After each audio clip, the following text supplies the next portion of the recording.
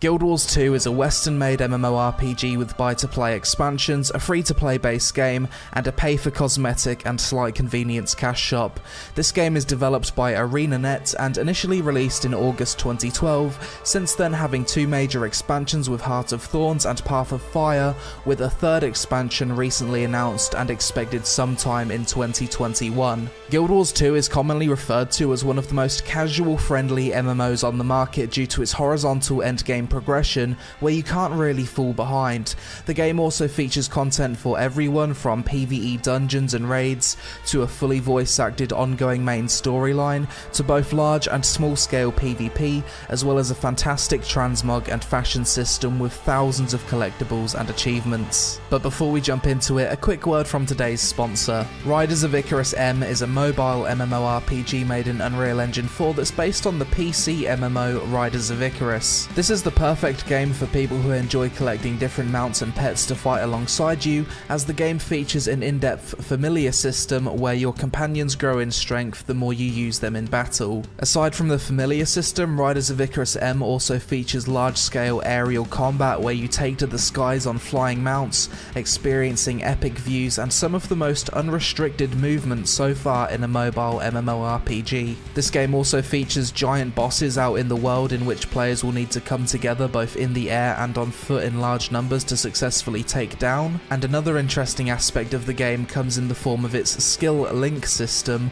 where you can experience the unique attacks of different classes in your party by linking with them for a period of time. So if you're looking for a brand new AAA mobile MMO with great graphics, a huge collection system, a full-fledged soundtrack and mounted combat, then click the link in the description below to receive $30 worth of items, including a limited edition familiar and pet when you pre-register with Riders of Icarus M today. So, Guild Wars 2. I haven't played much of this game since around August last year, but here's my account. I've got 8 level 80s. I think this one's my main at the moment, a warrior. 1 slash man, got my Scourge slash Reaper that I love to play in SPVP, pretty cool transmog, my Guardian Mighty Man, my Herald Voss, my Elementalist, Spooky Stealth, my Daredevil, my Mesmer called Come On Brah, and my level 80 Nord Soul Beast named Woman Meta. Here in Lion's Arch, look at my badass great sword. This sword here is one of the coolest swords I think I've ever seen in an MMO, so I had to buy it. For those of you who are wondering how I have 8 level 80 characters, I've basically leveled them all through these tomes of knowledge which you get dropped from World vs World. I've got another 170 stacked up if I ever wanted to boost other classes to level 80. Right now there's no other classes I really want to play, so I guess I'm just going to let them stack up a bit. So when it comes to the story of Guild Wars 2, I've finished Path of Fire, but I didn't really do any of the Living World stuff, although as you can see all of these are unlocked, which means I was playing at the time of Living World Season 4, so I've unlocked the story without paying for it. But Icebrood Saga, I need to buy all of these previous stories as I wasn't really playing the game at this time. Because I've logged in now, simply doing that has unlocked the most recent chapter for me to do. I feel like checking out some Icebrood Saga content, so I'm going to unlock some of these and have a look. I've just transferred to a new server called Desolation and the population seems really good. Plenty of players hanging around Lion's Arch. Nobody wants to play a dead MMO and by the looks of it, still plenty of people playing this game, which is nice. Black Citadel, Azura Gate. I haven't already done a whole lot of the story content in Guild Wars 2 or explored all of the zones because I'm more of a PvP player in this game, so what I'm going to experience in this video should all be completely new for me. For those of you who play MMOs for the story, Guild Wars 2's story is fully voice acted and many people play this game just for the story, so if that's what you're looking for, definitely check out this game. But if you're like me and don't care about story that much, there's plenty of other reasons to play this game too. Nice bit of attention to detail. Clicking on different characters moves my character's head even when he's standing still. I've never noticed that before. A lot of walking, talking and role playing right now. This is a prologue quest. Can we sit down for maximum roleplay? I think we can. Sit. Wait, there's an achievement to sit in all of the chairs of the world. I need to shoot harpoons at whatever the hell this thing is. Big damage. Spin to win.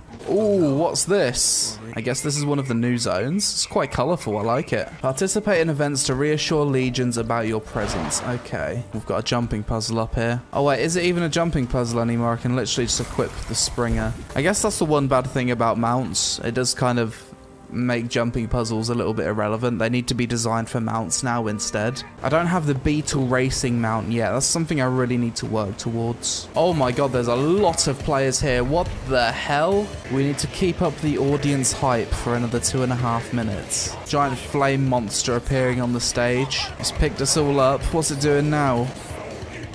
It's lobbed us across the map. This reminds me of the Breaking Benjamin concert I went to recently in Adventure Quest 3D. Event rewards. This griffin mount was a pain in the ass to unlock, but it's definitely worth it. I still need to put some more masteries in it for it to be really good though. Oh, okay. This is a cool little event. I've got an event where I need to snipe things in the air. There it is. Help the bartender keep the customers liquored up. He wants the special. There you go. Get a bunch of volatile magic, do we? Is it me, or is this zone exceptionally bright? I'm always a big fan of cozy, colourful zones in MMOs. You don't usually get a lot of this at endgame, but this is a really nice zone. I'm enjoying it a lot. Another event. This one's an escort quest. Lots of players joining in again. I've actually kind of missed this about Guild Wars 2, the variety of the world events.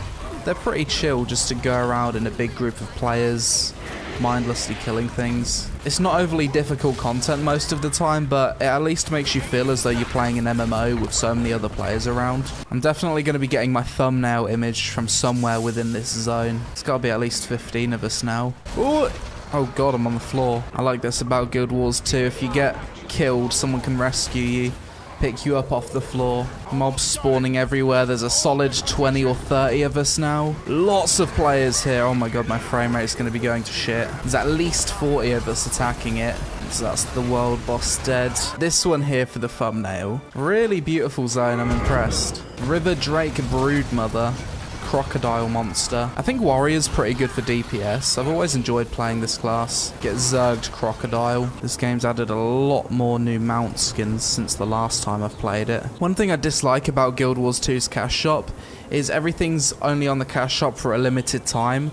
So it gets you to kind of like panic buy. It creates a feeling of scarcity. I don't really want any of these mounts. I don't really like these skins. I want another skin, but just can't really buy it right now. These pauldrons look cool though. I'm helping out the chef and I'm gonna have to grab ingredients for him. Oh, there it is. 2 more subquests and I've finished the prologue for Icebrood Saga. Then I can really get into the meat of it. That's that quest done. The story stuff's enjoyable, but it's not really something that works well for an entertaining video or something. Big damage. Spin on these noobs. Yeah, this warrior is such a good solo class. I like it a lot. Pretty much finished this zone, fairly close to map completion. Ooh, what's this? Bloody hell, big giant ice monsters just popped out. Now that's a cool monster. Dodger! Spinning me in circles, kinda cool. Bit of combat with the UI off, why not? This is where Guild Wars 2 really shines, when you're fighting big giant monsters like this one. Always looks so epic. Good fight, and it crumbles to ice. Wait, what? Why am I dying? Oh,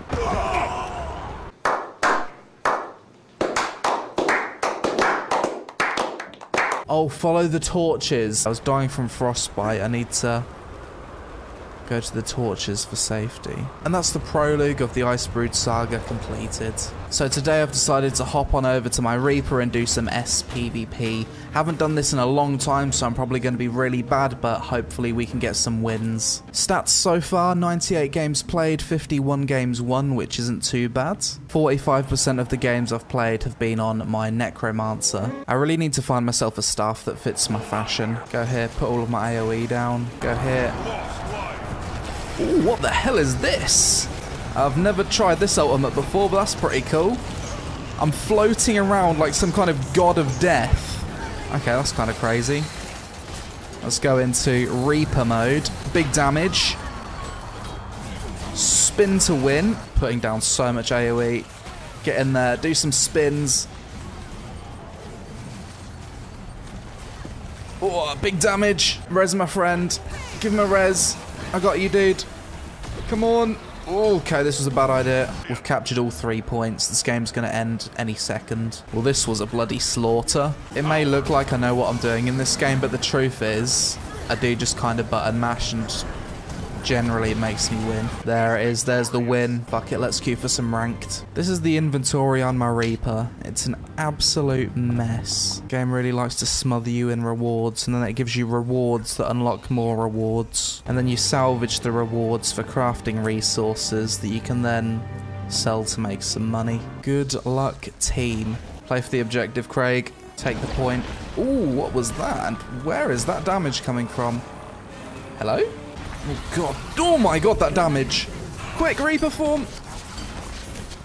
Bloody hell, I've never seen damage like that before. Well, someone that knows how to PvP just took me out. Slowly redeeming myself. Oh my god, it's so close. Yes, there it is. We got the win. I got the most kills apparently, but I doubt that really means anything. I see you there with your armor, looking pretty good. And then you've got this peasant over here with the default armor. Steampunk themed outfit here. I don't think I've ever mentioned this before, but this SPVP I'm doing right here, this is something you can jump into straight away upon downloading the game at level 1, and you can come in here, select a build, and then you're scaled to level 80 and put on an even footing with every other player. Your only restriction, however, comes in the form of what builds you'll have access to, as you wouldn't have unlocked all of the specializations, but there's some builds that are competitive and meta that don't require the unlockable builds. So if you're a PvP fan and want to check out Guild Wars 2's Arena PvP straight away,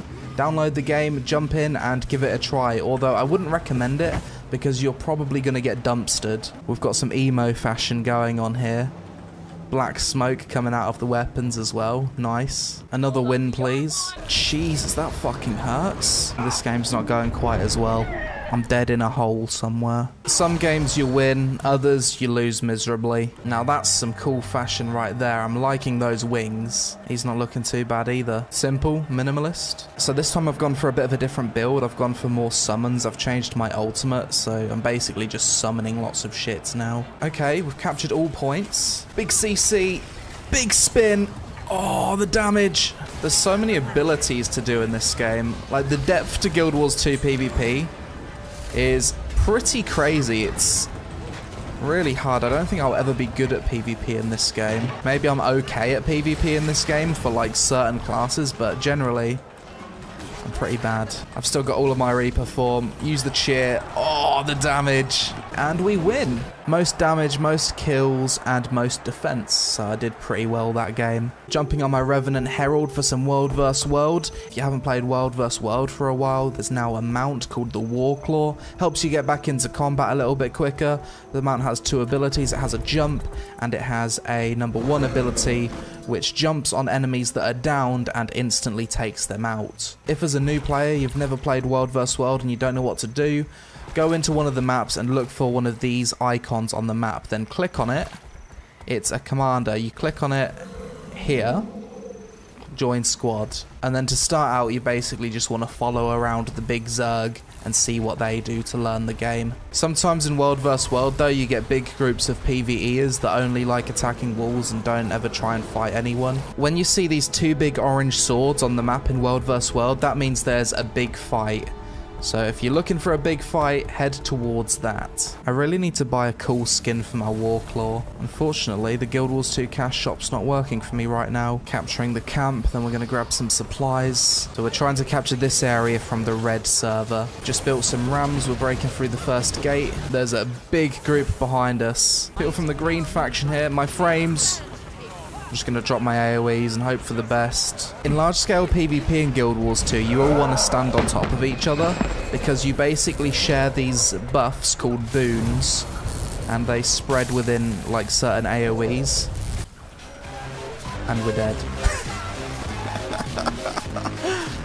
Bloody hell. Bloody hell, they attacked fast. We just got absolutely destroyed. That was impressive. Okay, that's a lot of players attacking our base. I hate PvE commanders. They're so boring. Everyone's attacking that one cannon. Epic fight going on over here. Why aren't we getting involved? Big damage! Oh, I think I helped a little bit. Come on, team. Chase them out. Use this thing. Strip their boons. Yes! Oh, beautiful. I think I'm actually having an impact. Oh god, I'm almost dead though. Ouch. Wow, we actually won a fight. So we've got the greens over here, the reds over here. This is going to be an epic battle. Let me turn the graphics down. Okay, this is what we're working with, is it? Oh my god, that was a disaster. Get in there. Oh, yes, strip their boons. Big damage. Do some DPS on the back lines. Oh, beautiful. I'm actually helping for once. And they are cleaned. I still need to find a class in World vs. World that really suits my playstyle. I haven't really found anything that I enjoy that much yet. I want big burst, long range damage. Something that's overpowered. So after revisiting Guild Wars 2 in 2020, my updated pros and cons for the game are as follows. For me, I think the game has a really fun combat system and is probably the best hybrid system of tab and action that we've seen so far in the MMO genre. The game has a wide variety of content and there's something in the game for everyone. Guild Wars 2 has one of the best fashion systems in the genre, right up there with World of Warcraft's transmog, except there's an entire dye system on top of that. This is the perfect MMORPG for completionists and collectors, because there's so many achievements and things to work towards to satisfy that feeling of OCD of completing everything.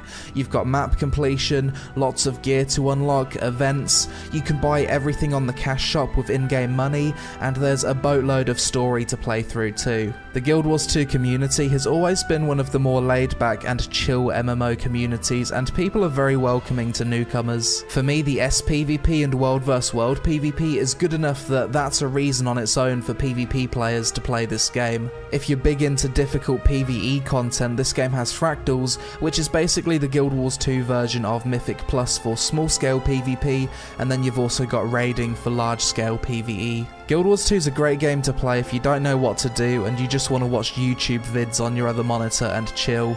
You can mindlessly run meta events and make progress, do map completion, or just hang out and flex your fashion. The business model is fair and highly accessible, probably one of the most liked business models in the genre from the MMO community. There's a wide variety of classes, specializations, and builds to experiment with to keep the game feeling fresh. Guild Wars 2 is one of the most alt-friendly MMOs out there. There's lots of fun mini-games such as guild halls, jumping puzzles, and racing. The game still has a decently active player base if you pick the right server, and the game has a fully voice-acted and ongoing story for those of you that just play MMOs for the story. The most common complaint about Guild Wars 2 is that it's a very hard MMO to get into. I personally wasn't able to get into this game until trying Path of Fire in 2018. Before that, I didn't really get it, and I know a lot of people are confused by the horizontal progression initially. Guild Wars 2 isn't a fully open world game, so teleporting around and going through loading screens does kind of take you out of the world for a bit. Despite the recent announcement of a third expansion, ArenaNet has seemingly been slowing down with content development with staff layoffs and fairly slow content releases over the past few years. I personally think the third expansion will be the last one for Guild Wars 2, as the game isn't overly profitable compared to NCSoft's other games. As a PvP fan, I always felt as though there wasn't enough love and care given to PvP and World vs. World in this game from a content development point of view. I think PvP could have been so much more in Guild Wars 2 than what it is now. Some people might be put off from the lack of traditional endgame and sense of gear progression in Guild Wars 2 compared to other MMOs. For me personally, as someone that plays multiple classes, I really wish more achievements and map completion was account-wide, or we at least had the choice for this to be the case. I stopped going for full map completion because I switch characters too much, and it's boring to do multiple times on multiple characters. Overall, Guild Wars 2 is the best MMORPG to play if you're limited on playtime and don't want a no-life MMO. There's not really a whole lot of objectively negative things about this game, but for me personally, as much as I like Guild Wars 2, I'll play it for a few months, then start feeling the itch to play something that's going to give me that long-term sense of progression, something I can know life a bit more. That being said, Guild Wars 2 shouldn't change. We need an MMO like this to exist, and many of the things that people dislike about this game are things other people really enjoy. After revisiting the game, I'm going to stick around and play it again for a while, as I'm not really playing any other MMOs. I don't think Guild Wars 2 could ever be my main MMO, but it's a brilliant game for me to return to when I'm feeling homeless in my MMORPGs. But that's it for this video, guys. As always, let me know your thoughts on Guild Wars 2, as well as your pros and cons for the game in the comments below. There's so many aspects to it that I'm sure I forgot to mention one or two pros and cons, so I'd love to hear your thoughts. Shout out to Riders of Icarus M for the sponsorship today, and thanks to my ping booster ExitLag for lowering my ping when connecting from Southeast Asia to the Guild Wars 2 EU servers. Thanks for watching, I hope you all have a great day, and I'll see you again really soon.